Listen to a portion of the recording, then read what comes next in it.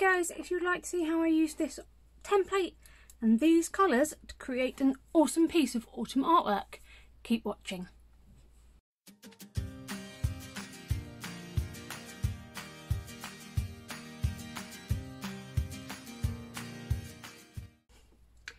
Hey everyone, I am back today with this awesome autumn harvest top. I love autumn. If you saw my last video, you will know that I did a wreath in some beautiful autumny colours because I absolutely love autumn. It is my favourite season, hands down. Has Halloween in, which is also, yeah, it is my favourite. Christmas is my second favourite holiday. We don't do Halloween properly in the UK and it really upsets me. I mean, it's going to be very different this year anyway, but yeah, I do love autumn. I love it. So much so that I have a tattoo that is falling leaves down my leg as yeah. I'm going to stop blabbering now. So, we are really pleased that you can join us on this incredible autumn harvest top, and I'm hoping that you'll get a real sort of sense of that warm autumn coziness. It's what I always associate with autumn. It's warm, it's cosy, it's got beautiful colours. Like the range of colours is just, oh, love it. So yeah, hopefully you will get that vibe from us and get some lovely autumn inspiration. I do want to say that when you get round to, or if you start the first stop, if you start with me, then you'll go round to Erin. And when you stop on Erin's video, please, please, please say happy birthday to her, because today is her birthday and that is awesome. So happy birthday, babe. If you would like to catch all of these videos, then you can use the hashtag autumn harvest. I'll put it on the screen now for you. And that way you'll be able to find every single video in the hop. And go through, check all of the videos. I know some people might be giving away prizes, so you'll have to watch them to see if they are. And yeah, you know, as I've said before, we all love interacting with you, so please, please, please, please, please leave us comments. Give all the videos a big thumbs up, and if you haven't subscribed to everyone yet, please consider subscribing. There are some incredibly, incredibly talented people on this hop. So let's get on. Now today, I'm doing something that I've not done for a while, but I absolutely love it. And I'm going to give you a bit of a hint. I have these 1/2-inch strips of orange card. And they are different tones of orange. And I love doing these. So I'm going to give you those. If any of you think that it's quilling, nice idea, but you're totally wrong. I don't have the patience or the skills for that. That is some incredible patience and skill. I do not have the skill for that. We're going to be doing some iris. It's called iris fold. You know, there's not really any fold in it, but I do love this. You get such a really unique 3D look. So I've chosen my colours. I've got these 4 different oranges. I've just cut 4 or 5 strips of each colour, 1/2 inch thick. And this is the pattern I'm going to use. I printed this off. It came on 2 on a page. This one was smaller than I wanted to do. So I'm using this large one, and I've just trimmed down my white paper to fit my desk. And so you can see here it's got the numbers. And I have used the same shape. So I did the old-fashioned technique. I scribbled on the back, turned it over, went over it with a pencil so that the line is indented, and I have cut the same shape out of this card base. Okay, so this is going to be the front of my card. I need to trim that bit off because that bit's a bit bent. I don't know why that's sticking up like that. There we go. So this will be the front of the card, and what I'm probably going to do is just stick this closed and just put a message on the back. Or maybe I'll stick this to something else. I'm not 100% sure yet. But this will be the front, so you want to work from the back. Okay, and I'm going to fix this directly over the pattern here. I've just got some purple tape. I've taken off a lot of the sticky by sticking it to my trousers.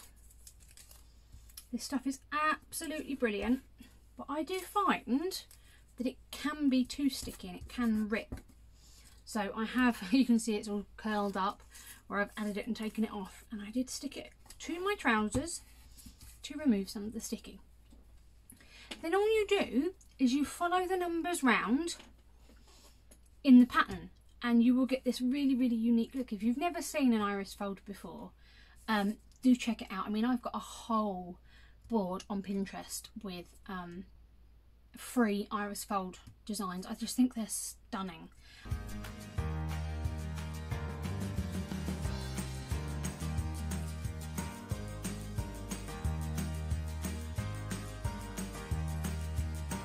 And it's so easy to do. It looks complex, and when I first saw one I was like, what? It's really, really easy to do. So I'm going to walk through it with you. I am going to be using my art glitter glue because it is a quick drying glue. So I'm going to hopefully make sure that it is not blocked before we start. Because I've had a number of videos where I've gone, oh, I'm going to use this glue, and then it's been blocked because I forgot to put the pin in. That seems like it's fairly mobile today. Good. So I'm just trying to think. We're sort of going to have in the end-ish 4 diagonals. So I'm trying to decide which way round I want these to go. I think we'll have this one coming on the bottom. So that be number 2.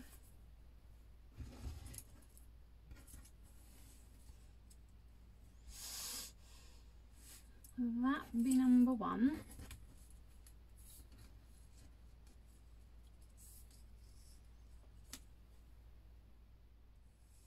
There we go. Just so that these are going to be the ones that come in at an angle. So for example, you're going to have 3, 7, 11, 15, 19, 23, 27, all the same colour. So this sort of curl will all be this orange. 2, 6, 10, 14, 18, 20, 20 will all be this curl. And I am going to, before I start now, pop a little bit of brown over the stem because I would like that in brown rather than in orange. So I'm literally just going to snip off a piece. We'll stick that on first. Is that enough to cover? Yeah, I'm going to trim these corners so that it sits nicely like that. Yes. And we want it about there, I think. Perfect.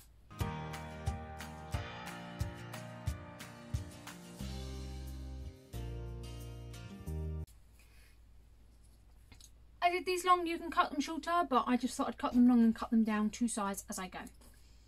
So starting with number 1, we need a piece that is about this long. And all you do is pop the glue around like this and then lay it across so it matches that line. Excuse me. If you have excess, you can cut it off, so like I can do that. If you want to, you can leave it longer and cut it. Once you know, you can figure it out however you feel like it. So let's do number 2. I've got to remember to turn this paper over because it is textured on the back. So we want it to be about here. Again, I'm just going to pop the glue around the sides. Put this down like so. Number 3 is this one. So there. Just going to do a little bit more so I can show you or explain to you the next bit. So there's our number 3, and you just line it up with the black lines. Number 4 is over here.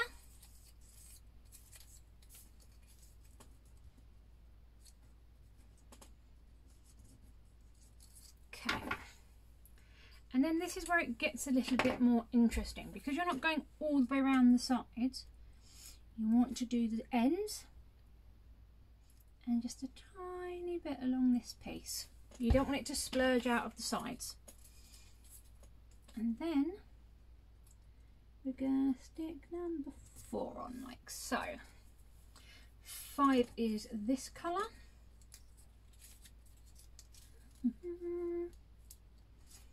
Perfect.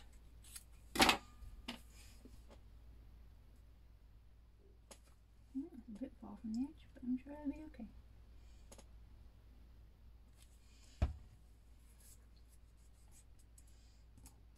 Okey-dokey. There is number 5, and if you don't line up with the black line perfectly, it's really not a huge issue. Obviously it looks slightly neater if you do, but it's not, you know, not a disaster if you don't. Number 6 is here.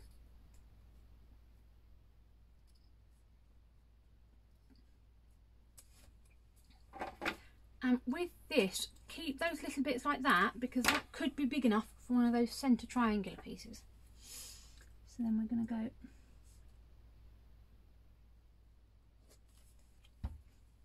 like so, pop that on that line. Okay, I'm going to pop the rest of this on, speed up. I'm just going to put some music on so you can watch. You don't need to hear me go through it each time. And then I'll come back to you at the end and show you the finished look. Enjoy!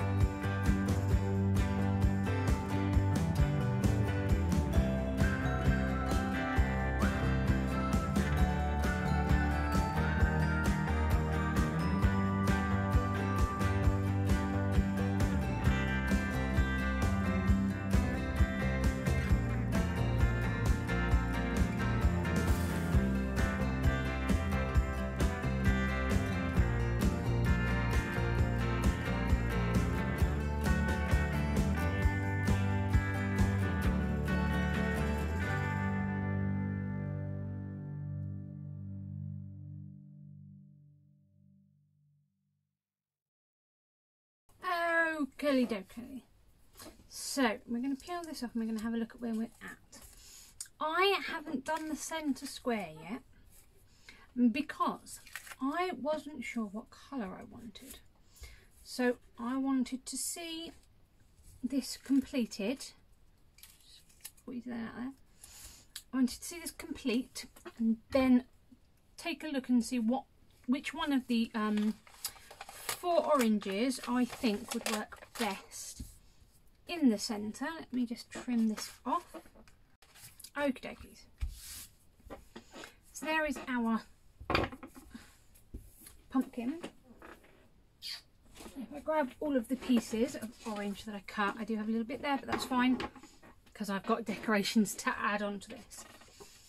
So we could have that as the centre point. We could have that. We could have that. We could have that.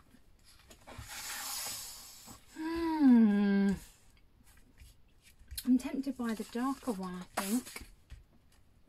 I don't know though. Maybe do this orange. Yeah, let's do this one. Hey guys, we are back with our finished iris fold. So I've put a beautiful quote by Emily Bronte there, one of my favourite autumn quotes. I made some flowers using the same oranges that I did the pumpkin. A couple of multi-layer stamped apples, and then these beautiful little hazelnut flowers from 49th and Market. And I have just stuck the back to itself, and I'm going to do this as sort of an art piece as opposed to a card. Put a little message on the back. I did heat emboss the same sentiment but larger, which I was going to put on the front, but it was just too big. But I really love the font on this one, so I might pop that on the back as well. But yeah, there is our iris fold. I really hope you enjoy this video and the rest of the hop, and you get some really awesome autumn inspiration. As I said before, use the hashtag to find us. Watch everyone in the hop. Leave us all some comments. We love chatting to you. And if you haven't subscribed to everyone yet, please do. That's all from me today. So thank you very much for spending time with me today. Keep crafting, guys, and I'll see you all soon. Bye.